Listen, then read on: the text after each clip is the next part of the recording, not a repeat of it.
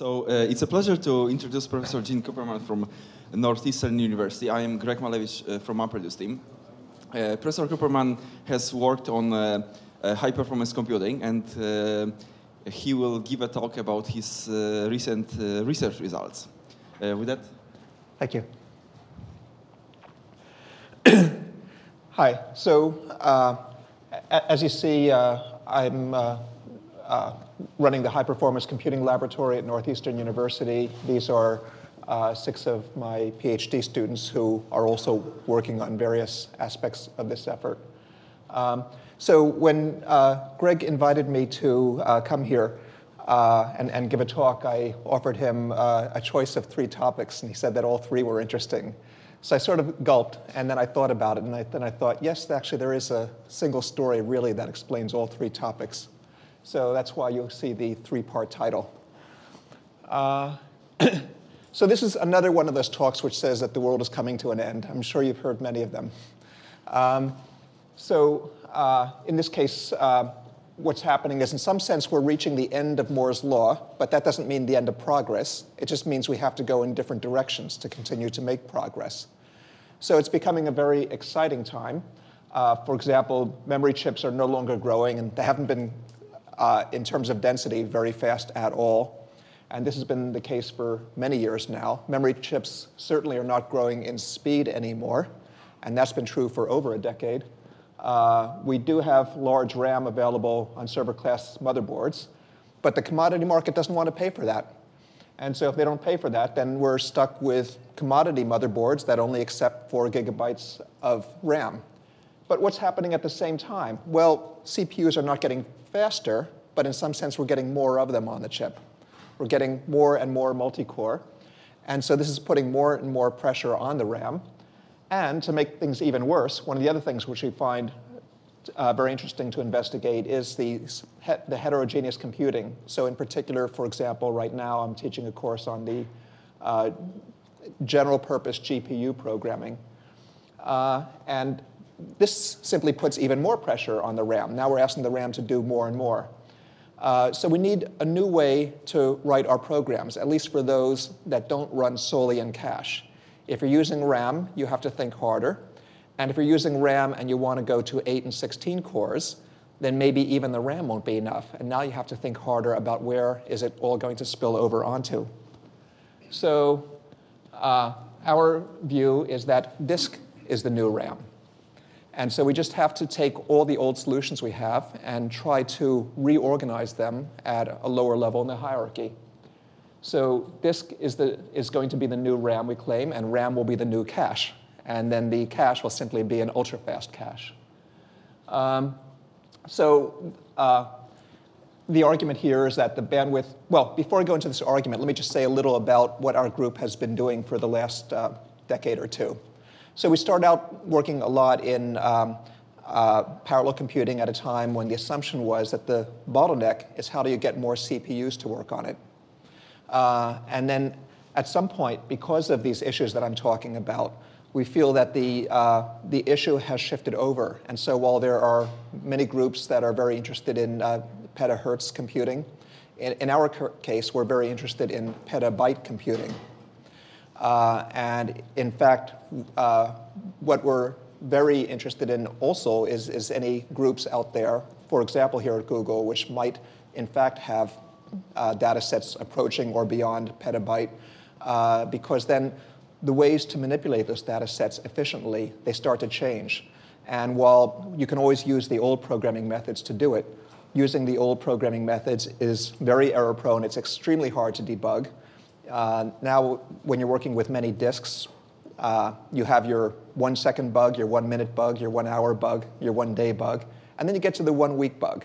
And the 1-week bug says that on node number 27, there's a problem with file number 133. Now what do you do to debug that? So you need new tools. And this really is the general direction we're going in. So let's look at the idea that disk is the new RAM. Why do we say this? If you view it correctly, the bandwidth of a disk is about 100 megabytes per second. So if you take 50 disks, a 50-node cluster, these days that's just a departmental cluster, 5 gigabytes per second. But what's the bandwidth of RAM? Also on the order of 5 gigabytes per second. So in terms of bandwidth, if you can use the 50 local disks of your cluster in parallel, then you have the same bandwidth as a single RAM subsystem. So we want to view the distributed disks of a cluster as if we have a new kind of machine, a machine in which we have perhaps 10 terabytes or more of shared memory, shared RAM. The shared RAM is on disk. So, and then as far as the CPUs, if you have 32 CPUs, think of them as 32 cores. Or if these are quad core, then we have 128 cores accessing your 10 terabytes of shared RAM. And that's the way we want to think of the machine. Well, of course, we have a problem. When you have 50 disks and you try to put 50 disks on it, the latency doesn't get any better. So what do you do if the latency doesn't get any better? The answer is you have to reorganize your data structures and your low-level algorithms, your accessor algorithms. You have to do it in a careful way so that you don't overload the network. And we've been studying how to do this now for about 5 years. We've gone through a series of case histories, especially in computational algebra. But then more recently, we decided to showcase the example of Rubik's Cube to say that these methods are now working. And we view our future now as we know the techniques, we know how they interact. Now we want to develop a kind of mini-language extension that's going to automatically call these techniques and make it easy for the non-expert to use the 10 terabytes of disk on their cluster as if it's just RAM. And there's an interesting story there, too. But before we go into that story, let's talk about Rubik's Cube. Since it is a topic which is popular among many people, it certainly managed to hit the press, in our case, when we were able to announce that 26 moves suffice. And at the end, you'll see there's even a short addendum to that story. But let's begin the story. So the story is that Rubik's Cube was invented in the late 1970s by a man named Rubik. Already by 1982, people wanted to know, well, how many moves do you need to always solve Rubik's Cube? What's the worst possible position, and how many moves will you need to solve it then? Well, people already know of one particular position, in which case you need 20 moves. And in fact, there have been some people who've been exploring, have now come up with thousands and maybe millions of cases where you need these 20 moves. So at this point, the best guess is that either you need 20 moves always to solve it, or maybe 21, but maybe there are only a few examples of this 21 case, and we just haven't found them yet. But most people believe that's where the story would stop. OK, what can we do today? Well, starting in 1982, they were looking for this number. How many moves does it take to solve Rubik's Cube? And this was called God's number. They were figuring already in 1982, essentially without using computers in any significant way, had already decided it was between 17 and 52. By 1990, 3 of us at Northeastern actually did the problem for the 2 by 2 by 2 cube. So this is a case where we had a 4 megabyte workstation, and we needed to squeeze the million states or so onto this. It's equivalent to solving the 3 by 3 by 3 with just the corner cubies, if you want to try that. And what we did is we found a data structure that allowed us to do it using only 1 megabyte of RAM. And so we were able to show the number of moves needed. Going back to 3 by 3 by 3, Reed in a landmark computation showed 29 moves in 95. Just about a year and a half ago, or 2 years, Radu showed 27 moves. Last year, we brought it down to 26. But we brought it down to 26 by taking a different view than Reed and Radu. You have to use a divide and conquer where you split the problem into 2 pieces. They tried to split it into 2 equal-sized pieces. And they got 29 and 27 moves. We decided to split into 2 very unequal pieces, one of which was much too large for the RAM, much too large for the aggregate RAM of a cluster, and another piece which was quite small and very easy to analyze. And so the large piece required us, of course, to use the parallel disk-based computation. So this is what made it a showcase for us. And we're not at the end of the line there. We believe we can go lower still. And as I say, at the end of this portion, I'll tell the rest of that story. But in any case, last year we had this paper, 26 moves suffice, using this different approach where we just take 20, split it into a very large problem and a very small problem. So there are about 4.3 times 10 to the 19 states, or people say that I should call it, I think it's 43 quintillion. Solutions by human beings are more or less along the lines you would think. For example, solve one face, then memorize a number of move sequences that preserve one face, then using those sequences go back and try to solve the rest of the cube while always preserving that first face. So in the computer, we try to do something like this also, except the computer has a much bigger memory, so we can play that game in a better way. So here's the way one would represent the cube: generators up, down, front, back, left, right. So the reachable states are just everywhere you can arrive at by making those moves. The number of states is given as before. So we consider, so we need to break it into two problems.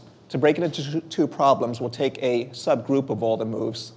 This subgroup is simply going to be, maybe it's better if I point, is up here. We'll still allow ourselves the moves up and down, but only left squared, right squared, front squared, and back squared.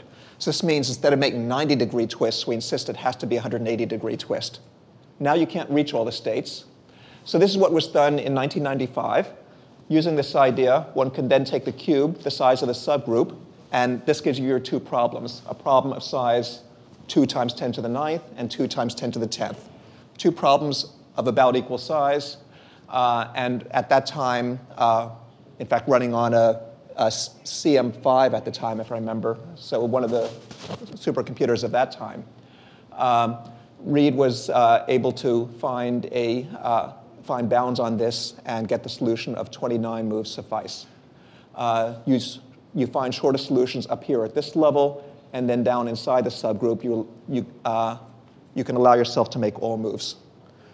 So, roughly speaking, this is how we're dividing it. The language comes from mathematical group theory, but the concepts, I think, are quite accessible regardless. It's just the names are a little different. So the full problem, we'll call that the group.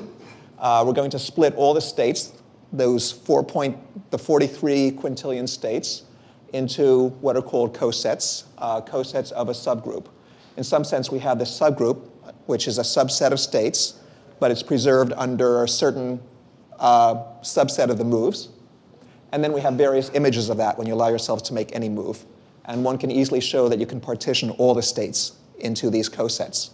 And so from this you can already see what the game is going to be. The game is going to be that wherever you are, say you're over here, and you need to find the shortest solution.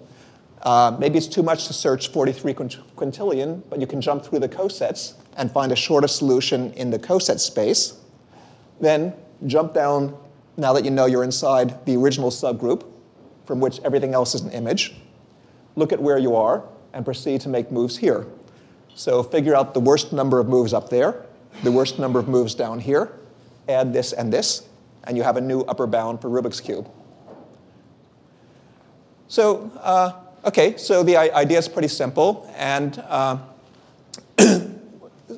so what happened is, in this case, in 1995, they decided to break it up into two roughly equal-sized problems, because that produces only 1 billion cases to check.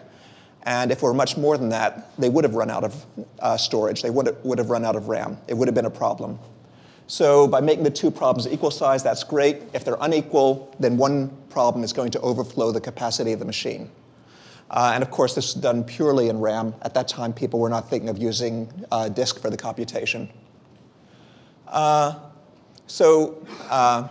These are some details which aren't that important. Roughly speaking, the key things to take away from this is we say we're going to get two upper bounds. We'll work in coset space, number 1, and we'll show that the worst case is 12 possible moves.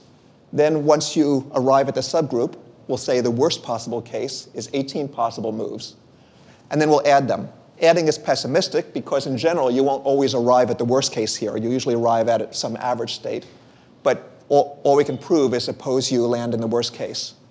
12 plus 18, well, 30 moves suffice. But in fact, you can isolate a few of the very worst cases, and they're not too many, and then you just solve them one by one. And so now you can show, well, really the worst cases don't count, and we can cut it down to 29 moves. And then Radu, playing a very similar game, but doing more extensive computations, cut down the same approach to 27 moves. So then what did we do? As I said, we want to break it up into two problems of different sizes. So here we see 6 times 10 to the 13th versus 6 times 10 to the 5th. 6 times 10 to the 5th is great. Now we're practically doing the whole problem inside cache, never mind RAM. So Q is incredibly small. And then, on the other hand, the 10 to the 13th is a problem. It's a problem for RAM. It's a problem for the aggregate RAM of a cluster. One needs to do something different. But if one does something different, there's pay dirt at the end. So again, we have our two problems. We'll say that we can consider using all generators. And we'll build a subgroup saying that we're going to allow ourselves only the squares of these moves. This means we will only allow 180-degree rotations. If we only allow 180-degree rotations, now the reachable set is this small number, 6 times 10 to the 5th. But the nice thing about this also is it's a very symmetric set of moves. Whether you choose to make the move u squared first or l squared first, it doesn't matter. Just turn the cube on another side and u squared looks like l squared. Or if you choose to make d squared first, turn the cube on the other side and it looks like d squared. So you're going to get the symmetries of the cube, and that's going to cut down your problem. And Reed and Radu also knew this, and they used this in their case. But in their case, they didn't have quite as many symmetries, since u does not look like l squared. U and l squared are different.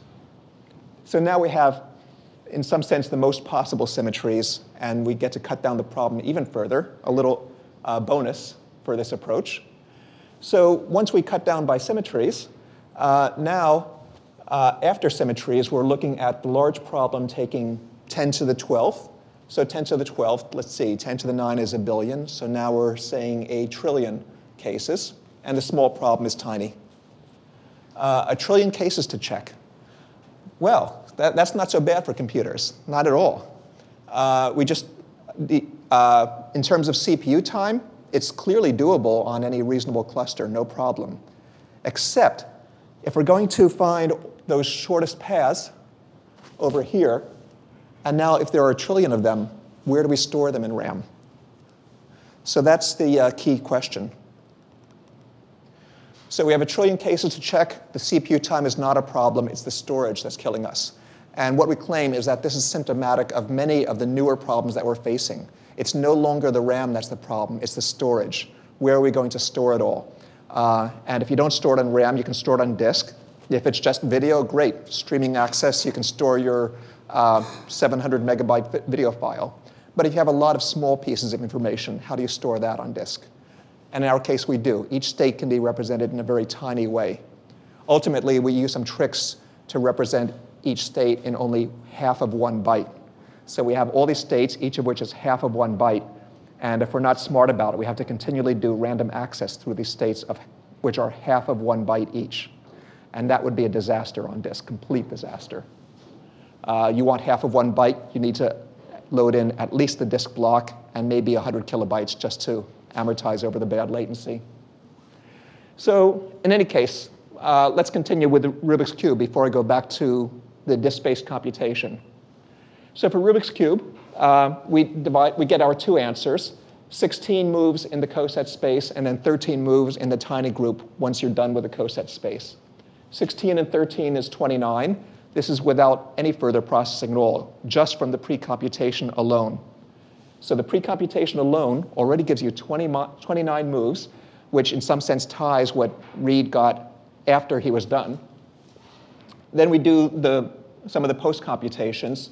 15 and 13, this brings it down to 28 moves. And then On another side, we can actually bring it down a little more. This will make more sense in the later slide, where I'll point out how we finally get down to 26, where we see our savings. But in any case, we go from 29 to 26 moves by getting rid of some cases where we just do a case-by-case examination. In fact, my student, following this original approach, probably is going to get down to 25 moves. What we'll hear before the end of this, though, is in fact there's competition. Somebody else just recently, just before I came here, announced and provided a paper saying that he's also reached 25 and using a different method. And what we're excited about for the future is now to combine the two. But let's get to that. So let's first understand what it is we did, and then we'll talk about a little about the future, and then get back to the parallel disk-based computation. So here we see what's going on in the coset space. This is the large problem. In the large problem, we said we were able to cut it back to 16 cases. Well, already up here, you can see one place where there's clearly something good to do to get below the initial 29 moves from the pre-computation. We can definitely examine these 17 cosets one by one and show in each case, look, these really don't really take 29 moves. They take much less. And that's a very fast computation, extremely fast. Even up here, there's a lot of hope because this is only 300 million. So effectively what we did is at this end, we did a case-by-case analysis and cut it down. And then at the low end, we were able to cut it down also. At the low end, for example, at level 2, well, at level 2, we have only 3 elements. And one can examine each of those 3 elements in coset space and show directly right here that in principle, for all those cosets at level 2, we would need 13 plus 2 or 15 moves. But in fact, you do a case-by-case analysis and you show, no, you only need 14 moves. So you can show that you don't need 15 moves total when you include the small problem. You need only 14 moves. So therefore, this needs only 1 move less.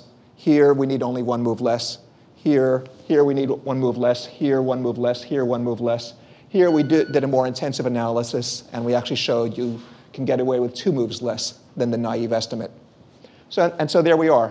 1, 2, 3 moves we save. 29 minus 3 is 26. Good.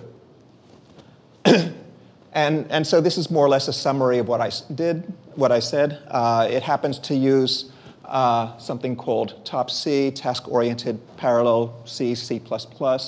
It wasn't essential to our computation, but it was convenient. It's a task-oriented package for easily doing parallel computation. And because we already knew it in-house, we knew how to use it very efficiently. So the parallelism didn't stop us at all. The hard part was actually debugging the disk-based computation. And here you see the 2 moves lined up side by side. In fact, one can even say the 2 approaches. And as I said, in the 2 approaches, just recently, Thomas Rokicki has shown how to move this down lower even to 25. And so now in our column, we want to take his idea and apply it using the large coset space. Just a little bit about what the techniques were, and then we'll come back to the parallel disk-based computation. So fundamentally, there were 2 ideas. One we've discussed a lot about. Point number 2, we end up using large amounts of intermediate disk space, 7 terabytes, for a hash array. And why do we do this? Well, fundamentally, we're doing a kind of breadth-first search. When you do breadth-first search, you get a frontier. When you get a frontier or open list, you have to check, is this a state that I've ever seen before?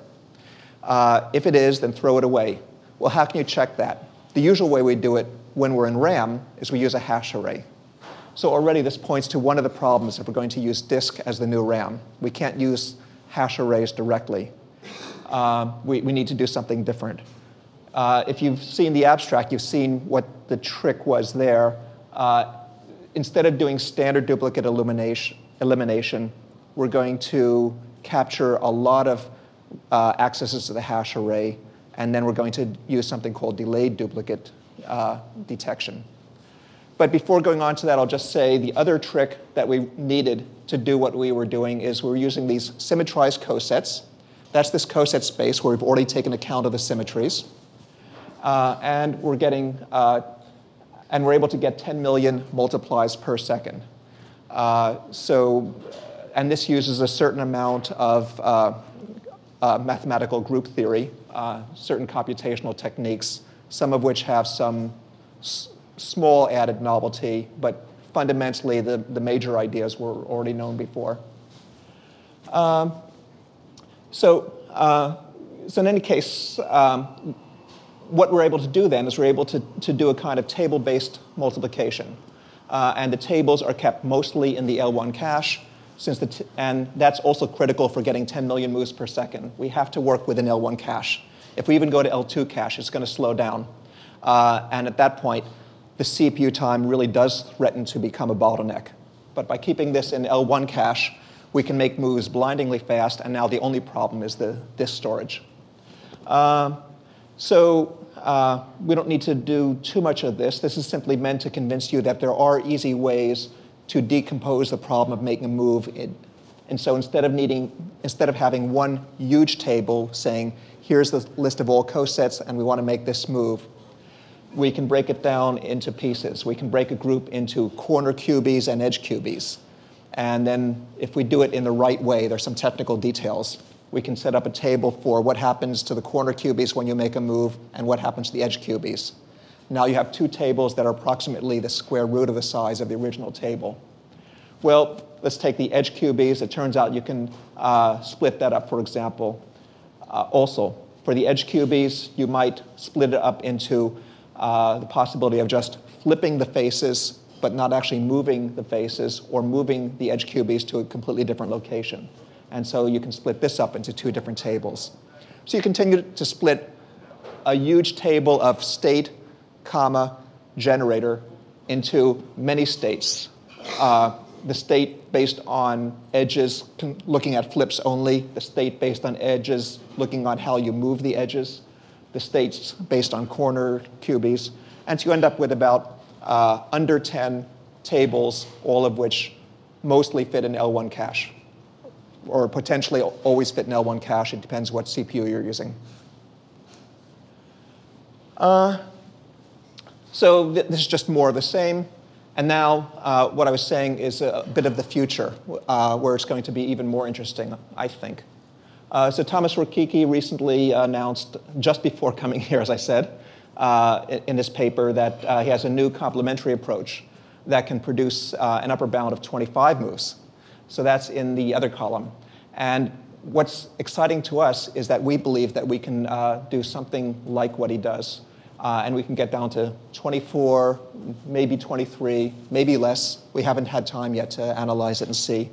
But fundamentally, just to not leave you in suspense, and I encourage you to look up his paper. I assume he'll be making it fully public sometime in the near future. Fundamentally, what he's doing is he looks at the worst case up here. He looks at states which, at levels in which there are so many states that it would be very hard to analyze each one case by case. And what he notes is you don't have to analyze each one case by case. You can just take states at random and analyze them and show that these states at random, you can do them in very few moves. And then you say, hey, if you can do this state in very few moves, all the states in the neighborhood of that can also be done in a reasonable number of moves. And what we hadn't been sure of, but what Thomas Rukiki has shown, is that that works. The topology here, in which states are connected to other states by moves, the topology is dense enough that it really works to just take random states, find nearby states, and show that if a random state can be solved in very few moves, there are a lot of nearby states, and eventually you have to cover every state, but it turns out that that really can be done using the other approach of using this approach. And so we believe if it worked over here, it should work over here too. Stay tuned to see what happens on that end. OK, next, what are the longer term goals? So it's all very nice to do Rubik's Cube, but that's not really what's going to solve our current problem of limited RAM and more cores on a CPU. So why did we do it? Well, because it's there. That's certainly true. In fact, another reason to do it is simply it provides a crossroads where people from different disciplines can get together and compare their techniques. So there are people from AI who do search. There are people from operations research who do branch and bound, which is closely related. There are even formal verification methods where you try to represent many states by a logical formula. And using various methods like this, the different disciplines can actually attack the same problem. And it's not so often that you find an example like this. So therefore, it's a very nice example for this purpose. It's no longer, instead of having the different disciplines each working within their own discipline and saying, we have a good method and we don't talk to the other people, now there's a common case where we can actually compare. Next, the other thing, as I said, is because the world is running out of RAM. And this is the case that I made earlier. So if the world is running out of RAM, we want to show, in fact, contrary to what I said in my first slide, that this is not the end of the world, that there are ways to get around it. So this is an example of how to get around it, but we can do better. So the world is changing. This is what we said before. Well, so essentially the claim is what I said orally. Suppose we did have a single computer with 10 terabytes of RAM and maybe 200 CPU cores. Would that satisfy your need for more space? And we think in most cases it would. So what our claim is then is just look at a departmental cluster, maybe 32 quad-core nodes. It's very cheap these days, certainly under $100,000, and getting cheaper all the time. Want to put a 500 gigabyte local disk on each one. They're very inexpensive now. And at that point, the numbers work out. So let's look at that. So when is a cluster like a 10 terabyte shared memory computer? So these are the little riddles that's fun to ask. We can assume, in this case, we'll make a very moderate assumption. Assume only 200 gigabytes of your local disk is free, and the rest of it's being used. After all, part of the thing to realize is when you're designing a new cluster, you can buy a 512 gigabyte disk, you can buy a 200 or 500 gig or a 250 gig disk. There's very little savings in buying the 250 gig disk. So usually what you'll do is you'll buy the 500 gig disk and say, maybe we'll have expansion in the future. Let's just pay the extra 2 or 3%, 5% on the cost of the whole cluster as insurance so the cluster can grow organically. Well, in that case, you now have 200 gig per node free. And now you have your 10 terabyte shared memory computer. It's just sitting there being unused. Those disk cycles are just falling on the floor. Assume 50 nodes. So again, it's a computation very similar to the one I just went through. And here I make the argument about economics again. So let's go to the other side. When is a cluster not like a 10 terabyte shared memory computer? That's very important. We already spoke about the latency problem here. But in addition to latency, the very first thing we have to observe is now we have to write a parallel program. We can't just say, all we want is the 10 terabytes and we'll use one core, thank you very much, that's all we need. You really have to write the program as a parallel program.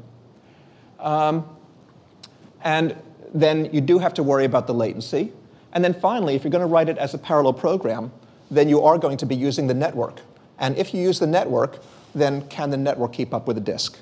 So we'll give various hand-waving arguments just to say that this is reasonable. Ultimately, for us, we do it because it works. We've done it for 5 years on a variety of examples, and none of these issues have ever stopped us yet. But looking at it introspectively and trying to figure out why we offer these hand-waving cases. So, as I say, answer number one, well, we used this architecture and it works, the empirical answer. We've done a number of computations in computational algebra, then Rubik's Cube down here. In progress, we're doing The technical name is coset numeration, but effectively just think of it as a pointer chasing problem. And in spirit, it's sort of the same as the problem of converting a non-deterministic finite automaton to a deterministic finite automaton, a classic problem in computer science that everyone in computer science would know. So what we're doing is we're looking for cases that should be hard, and then we're trying to wipe them out one by one. And then at the end we say, well, we think we have good coverage. And that's really going to be the argument. Not that this will always work. We can't never guarantee that it will always work. But if we can demonstrate good coverage across most common applications, then maybe that makes the point. OK, so coming back to these three questions, we'll ask them again. So question number one, we require a parallel program. So we have to access the local disks of many nodes in parallel. So our bet, and in a sense we still have to prove it, is that any sequential algorithm that wants to create gigabytes of RAM-based data, if it really wants to create gigabytes of RAM-based data, probably there's some parallelism in it. It's unlikely that it plans to create the gigabytes of data byte by byte or word by word, one after another, and it cannot create the next word until it's seen the very last word in the gigabytes of data. This, I think, would be a highly unusual example. So if we are creating gigabytes at a time, there should be, again, it's a hand-waving example, but in every case we've seen so far, there should be some natural parallelism. We really don't depend on building a gigabyte of data word by word in the way we work day to day. Then there's the latency problem, of course, and that's probably the big question. That's the one that where you really have to do some work to get around it. So the observation here for the latency problem is that solutions do exist. In the case of Rubik's Cube, we basically were looking at the frontier in some kind of state space search. And there, the solution was delayed duplicate detection, DDD. So it's not a term that we invented. It has been around before. But we've tried to extend that idea intensively. So it implies waiting until many nodes of the next frontier have been discovered, and then once you have them, you can remove duplicates.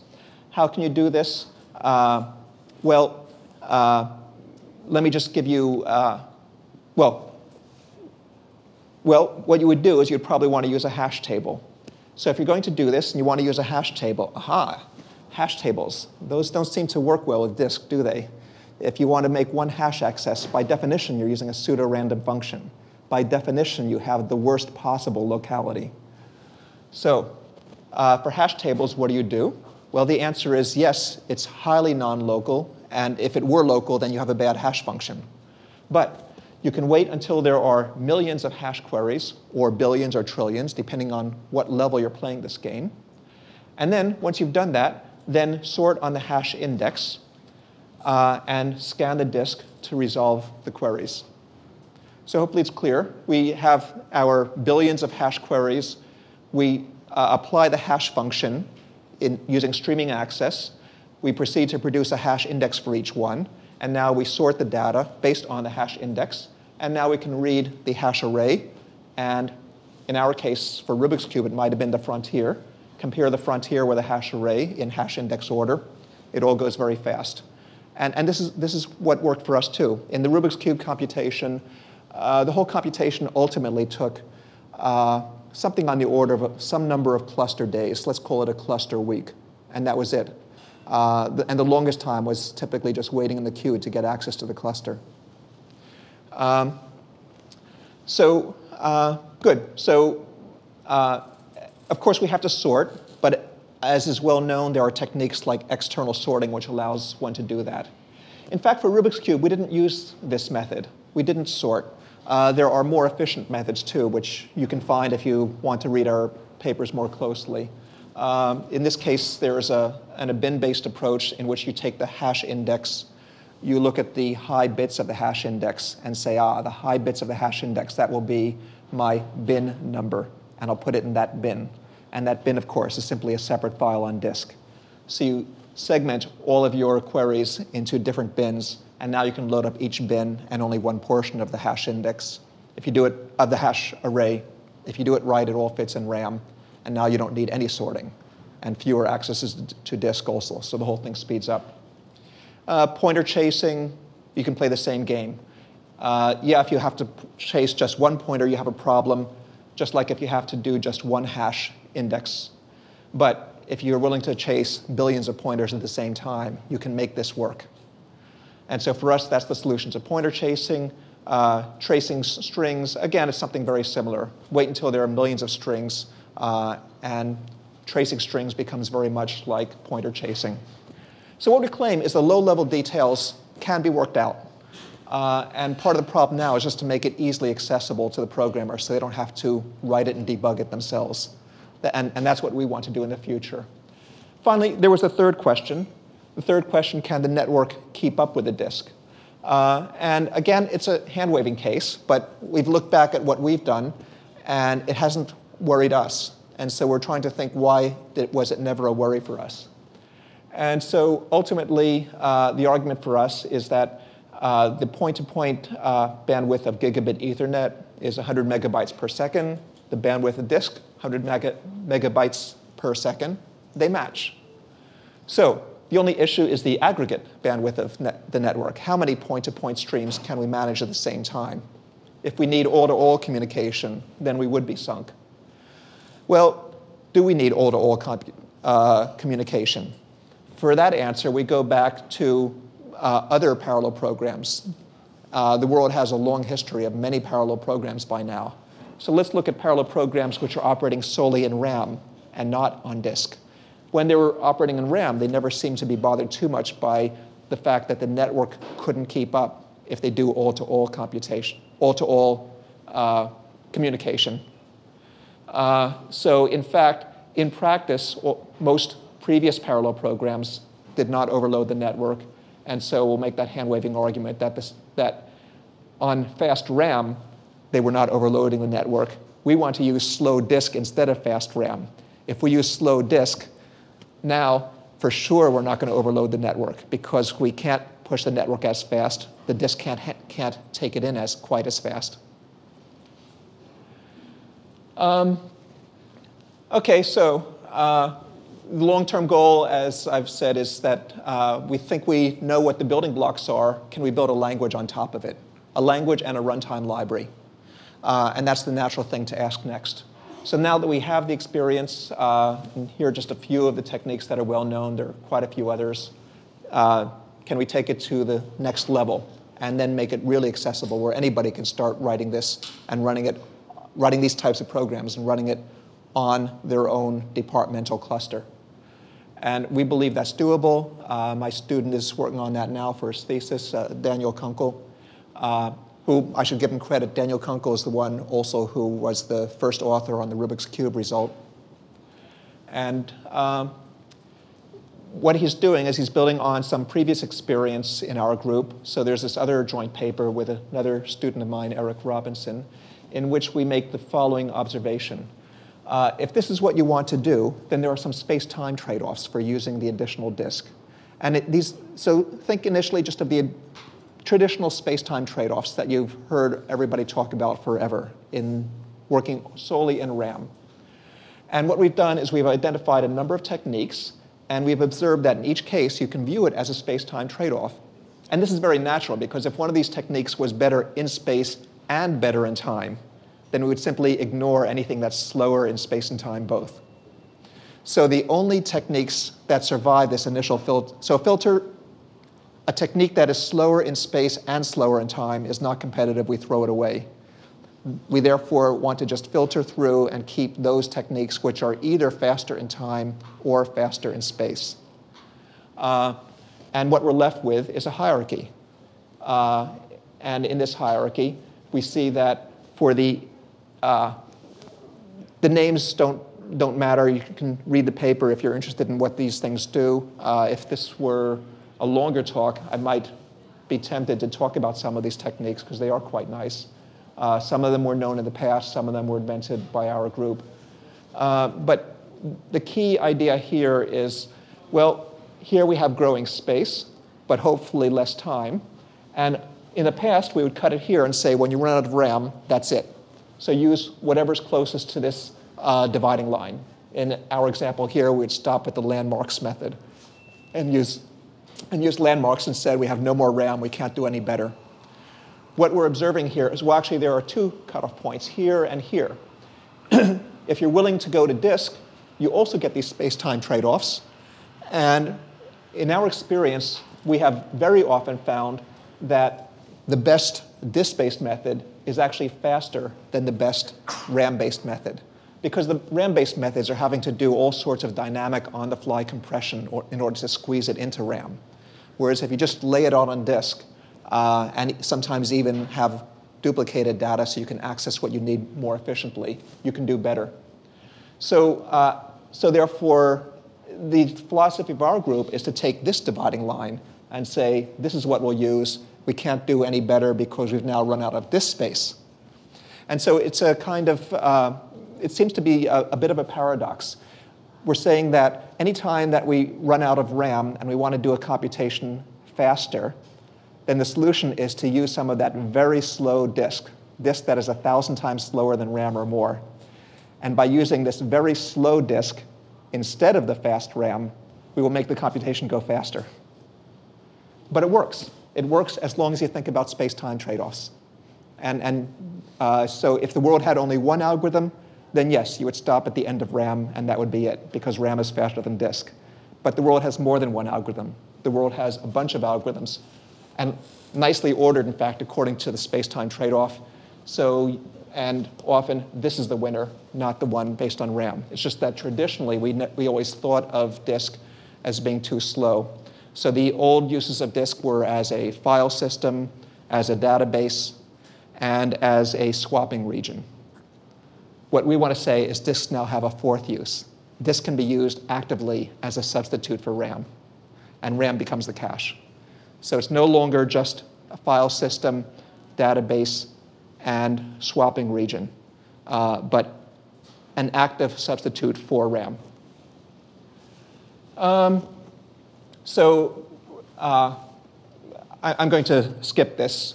You're welcome to read this slide later or even the paper if you want the full details. But it's just an example of one of the techniques we used. Because what I really want to come to now is another work in our group, which we're very excited about. So this is the third part of our title, the user-level checkpointing. So checkpointing has a very long history. There have been, in some sense, successful checkpointing programs for at least 20 years. Condor, with its process migration, effectively introduced one kind of checkpointing very early on. And we find we need checkpointing, but in fact, the kind of checkpointing that's out there and available doesn't really do what we want. Of course, we have a long-running parallel computation. Long-running parallel computations crash. When they do crash, you have to figure out how to restart.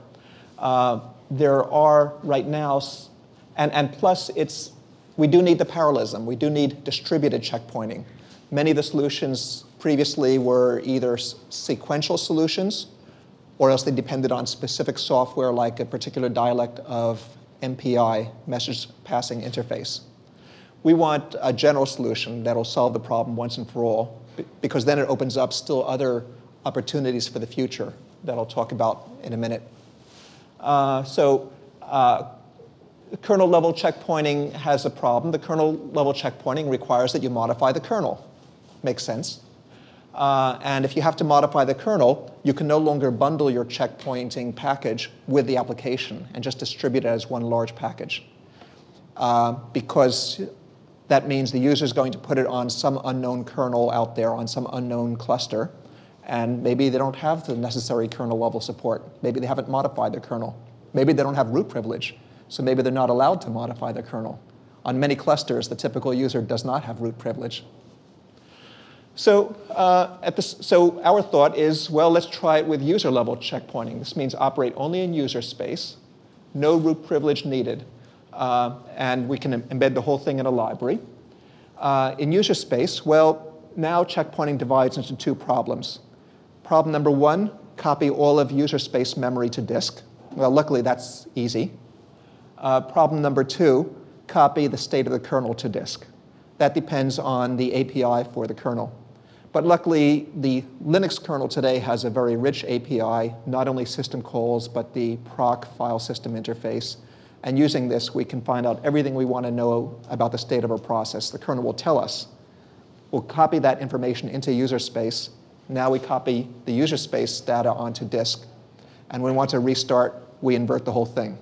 We bring it user space memory back in, and we then tell the kernel, please put the process in the following state. We want these file descriptors open. We have these pseudo TTYs. Please give them back to us. This is where we did an mmap. Don't forget that, and so on and so on. The package is DMTCP. It's freely available, open source. You're certainly welcome to all look at it. And our plan, in fact, is that in the next month or so, we want to produce Linux packages. So this is still beta level software, let's say, but soon we want to have our version 1.0.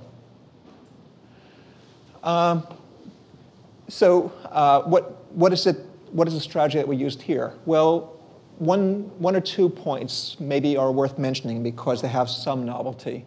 Perhaps foremost is the idea that we use a 2-level architecture. So we had earlier work on something called MTCP, multi-threaded checkpointing, which would take a multi-threaded process and checkpoint it.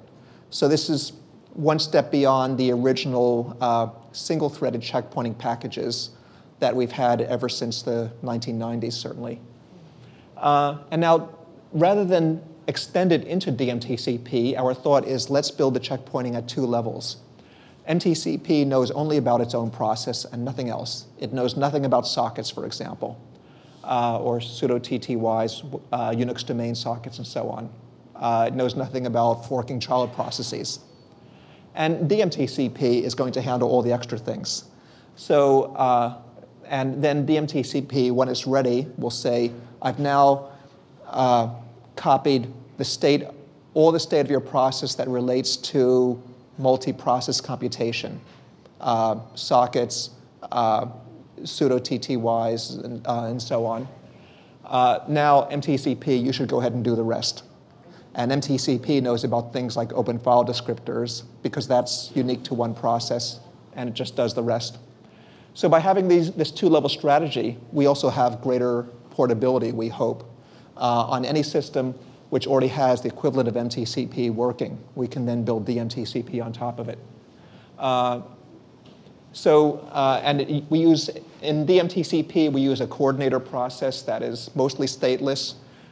This could be a weakness, so therefore we want to keep the coordinator very fast, so it's mostly stateless and has only small pieces of communication with the processes. The main job of the coordinator process is to run through 5 barriers and tell everybody, we're now up to the next barrier, go. And so that scales very well. You can easily imagine it scaling to 1,000 processors, maybe even 10,000 processors, and the coordinator can probably handle it. And in fact, one thing we're very eager to do is if we can find some guinea pigs, some groups who really would like to checkpoint 1,000 process computation, that would be a wonderful opportunity for us. We believe we can do it right now, but we need the right collaborators on which to demonstrate.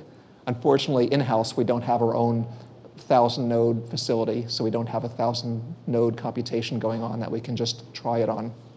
But we're currently searching for good partners there. And the other comment is the distributed part turns out not to be a hard problem at all. Other people have also thought of these ideas. Using sockets, you can send, each sender can send a cookie and then flush. And when you flush it, you're flushing the kernel space buffer into the user space of the remote process. The remote process keeps reading until it reads this cookie. The remote process then says, OK, we're ready. I've copied everything into user space. We can checkpoint. When we restart, we will simply invert the process. The remote process will send the buffer data back to the sender, and the sender can resend it and then wake up the application threads. We use the technique well, we have transparent initialization because we take advantage of LD preload in Linux. So this allows us to create a checkpoint thread per process. We can create wrappers around certain infrequently called system calls, clone, bind, accept, listen. By doing this, we can detect any kind of network communication or inter-process communication as it happens. We can fork would be another example. As we detect these infrequent calls, we'll simply record, okay, there's something else for us to worry about when it comes time to checkpointing. We can also slightly modify these if we need to. This also gives us easy virtualization where we need it. And at the same time, we make sure not to put wrappers around something like read or write, because those are used constantly, and we want to keep those fast and untouched. OK, so I think this gives you an idea. Maybe I'll just say one other thing. One thing we're excited about for user-level checkpointing also is that what we're doing effectively is we're modeling the kernel, and then we recreate the state in the kernel upon restart. This is an approach that we can use not just for standard checkpointing of ordinary processes like this, but you can use it in other domains too. You can use it to checkpoint graphics if you view the graphics as some black box in which you just need to recreate the state. GDB sessions. So the approach itself, I think, is a very powerful one.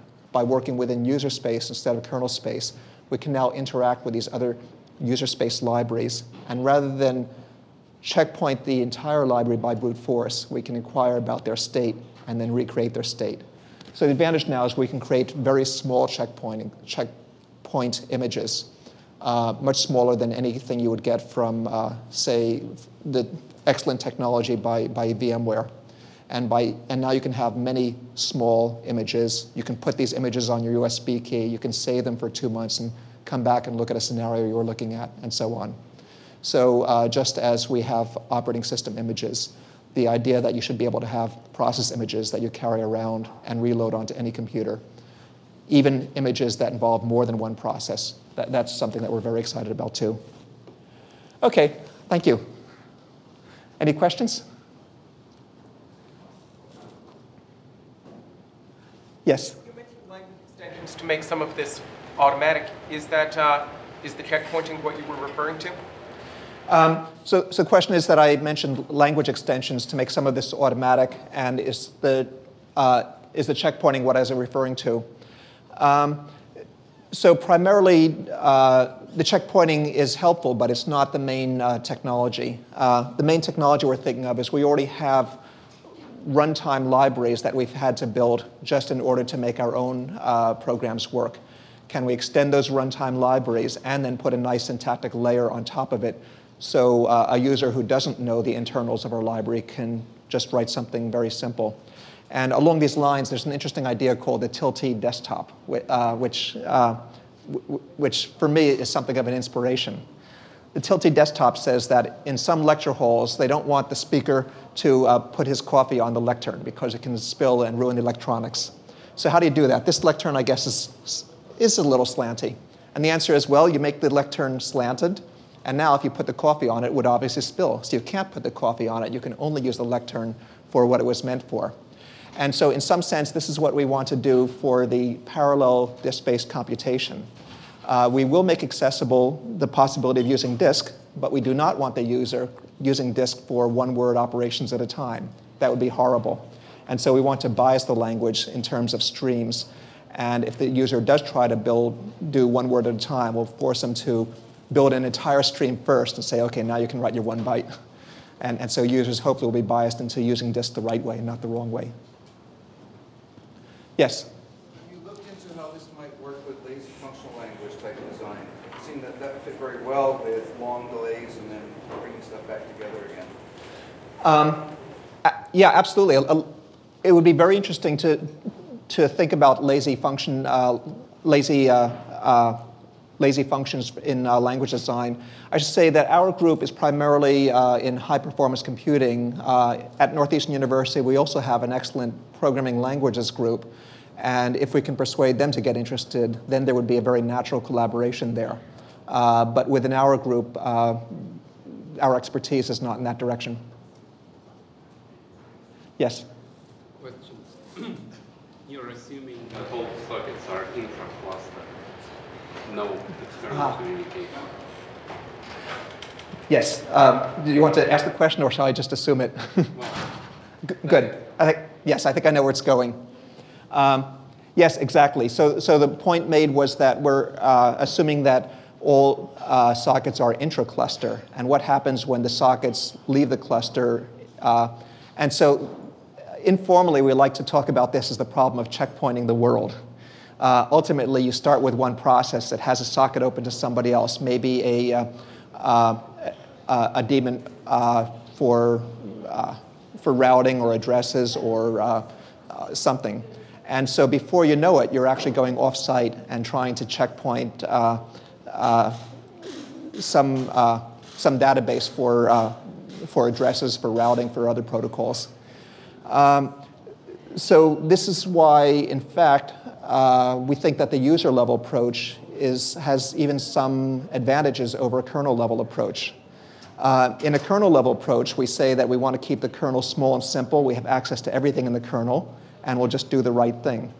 But then you get into the issue of what happens when the kernel ignorantly tries to say, I have a peer over here outside of my cluster. I should be talking to him. What do? You have to teach the kernel something. Now you're mixing kernel and user space. The design becomes a little harder. And it can be done. And there's some excellent people who have done excellent work in that direction. But in our case, our argument is that unlike the kernel people, we don't expect to get 100% coverage. We'll be quite happy if we can get 90% coverage, the most common applications. And so what we do is we look for these cases, and then every time we find a common case like this, we simply patch it. We say, oh, for example, NSCD was one that we had a problem with. I think it's naming service caching daemon. I forgot the initials exactly. This is a daemon that will get addresses from you for off-site, and it's obviously outside of user control. And glibc, depending on how you configure it, will automatically go to this daemon and ask for the information, and then the daemon can cache it for everybody on the whole cluster. This is a disaster for us. So we detect when we're talking to the NSCD daemon, and when we are, we use other routes instead in order to get the information we need. So we have to add a wrapper around the system call that says, wait a minute, you're talking with the rest of the world. That's not allowed. Here's how we want you to get the information instead. So essentially, you can just restart the conversation and get the address again, but your re-execution will not be exactly. Yes, we can restart the computation to get the information again, but our computation will not be exact in the sense that we have to go get the information one more time, and the daemon is allowed to give us a different answer the second time. That's completely correct. But the alternative, yet the problem we had was that on restart, this daemon was actually creating a shared memory portion in our memory, which is shared between the daemon and us. And when we restarted, we would look in the shared memory region, which we're sharing with the daemon, and look to see if we had the information there. And if not, we'd ask the daemon, please add it to the shared memory region. And of course, the daemon said, what shared memory region? You're a new process. I never saw you before. So ultimately, we're forced into these workarounds. Yes? Any other questions? Yes, Greg? So I have a question about model of computation. So in order for a power computing system to be widely adopted, it should be easy to express programs in this parallel, in the model that the power computing system implements. So MapReduce is an example of disk-based computation where the reduce phase is delayed. However, the latency between map phase and reduce phase is amortized over a large amount of data that gets transferred between the two phases. So you mentioned one example, Rubik-based computation, and you also mentioned a few building blocks that regroup the data. So I'm wondering if you could comment on the model of computation that you think would be successful. Good. So the comment is that if you look at MapReduce, it's employing a similar philosophy. First you do the map, and then after a certain amount of latency, you do the reduction. So here also you're taking advantage of this, and you can try to implement things like delayed duplicate detection and so on that we discussed in this talk. And I agree. MapReduce, in fact, has a philosophy that is very close to my heart. Rather than try to solve every single problem possible in a way that's guaranteed that no one can ever create a program that will fool your system, what we hope to do is try to get this 90, 95, 98% coverage. And so I think my impression of MapReduce as it exists today is it wasn't designed to do all possible parallel computations. What they did is they took a certain model of computation, which, who knows, maybe it's 85, 90% of the needs of the users. I don't really know, and I'd be interested to discuss this in here to find out exactly what coverage you would say. And then they say, okay, we're going to do that portion of the applications very well and very easily for the user. And so our goal now is to take it up to, let's say, 95% or 98%. But this is work in progress. We don't have a full solution today. By the way, I should also say, as I said earlier, we are very eager to, if anybody is dealing with, say, petabyte data sets, even 100 gigabyte, we would be very interested in working with you and seeing if we can help solve your application, because for us this would be a wonderful test bed, and it's exactly this problem of coverage that we're facing ourselves. If we're going to get to the 98% coverage level, then we need these examples where you're using petabytes of disk, and we need to demonstrate that our techniques work there also, or else we can never reach the 98% level. Another question? See if I understand what you're looking for here. I mean, I have petabytes of data, but nice. I'm trying to, well, I don't know if I can let you. I want to reduce a computation from taking 4 days, because it takes roughly that time to walk through it all, to hours. Yes. And that means it's exactly reverse, I think, of what you're talking about. It's deparallelizing and doing things incrementally. Okay. So as I understand, you have many petabytes of data, and it takes days, perhaps 4 days, to walk through it, and it'd be nice to reduce it to hours. Yeah, or get the answers I want within hours. Whether I walk through it all is another question. Good, or just get the answers. Walking through it is not absolutely required. And I'll repeat our philosophy, and then I'd be very interested to talk to you after the talk to see where it would or would not map onto your problem. But for us, what we would say is, first of all, if we're going to need to look at most of the data, then we have to get around the hardware bottleneck. And the best way to get around the hardware bottleneck is to spread the data over more disks. So then we can do that. And so rather than take the 4 days, maybe we can bring it down to less than 1 day by looking at this in parallel. In a special case, maybe we don't need to look at, we might need to look at only 1 petabyte or 100 gigabytes, which would be relatively fast. And then at that point, we need to organize the computation. Now that we have much more parallelism than we started out with, we better have the right tools to deal with this extra parallelism, which is higher than we started with. And that's what we're trying to analyze. Yes? 2 questions.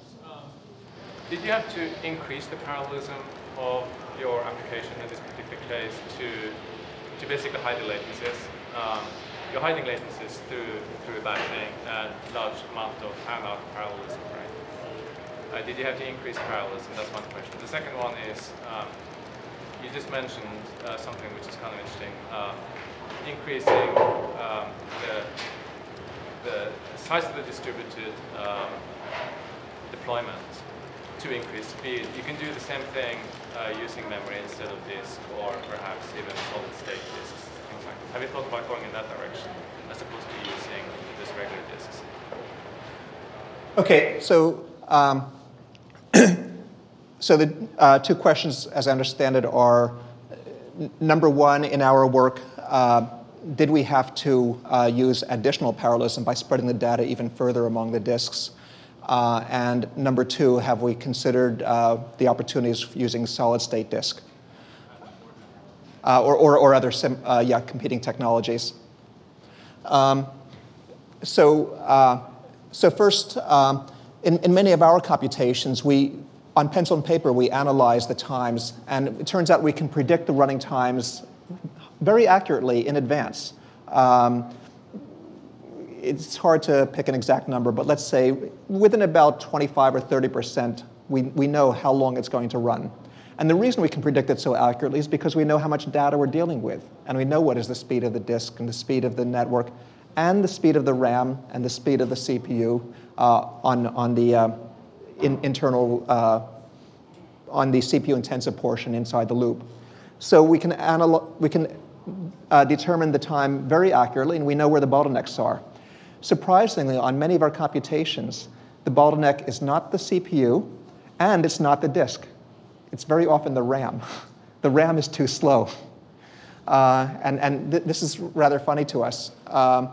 And this happens partly because of the specific algorithm we use in the time-space trade-off I referred to earlier.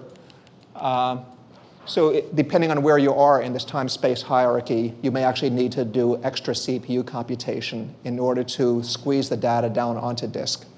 But that's often our preference. Rather than expand the parallelism, to instead try to make the data fit in a smaller space. And that's another way of getting around the problem. When we do that, we have to spend more CPU time. Of course, if this is raw data, there may not be opportunities to do this. But in structured data like we're dealing with, we can. And then what happens is we spend more CPU time. But in today's time of multi-core computing, spending more CPU time pushes the bottleneck not into the CPU, but actually into the RAM itself. So the other question is, what about competing technologies such as SSDs as opposed to disk? So these are very exciting to us also. We're certainly keeping an eye on them. Disk is the mature technology today that is already on every departmental cluster. So in some sense, it's free because they already bought it in advance, whether they needed it or not, and it's just sitting there. In terms of SSDs for the future and other technologies, SSDs, from what I understand today, have a bandwidth that is similar to the bandwidth of disk. You don't really win on the bandwidth side, but where you do win in some sense is on the latency side, because SSDs have smaller natural blocks that you're dealing with. And you can access those blocks with better latency.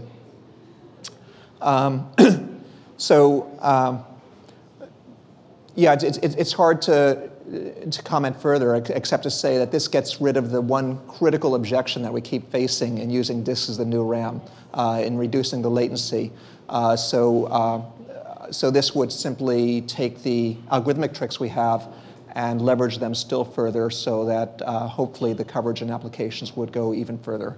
But it's hard to say more at this stage without actually doing specific experiments. Are there other questions? Well, thank you very much.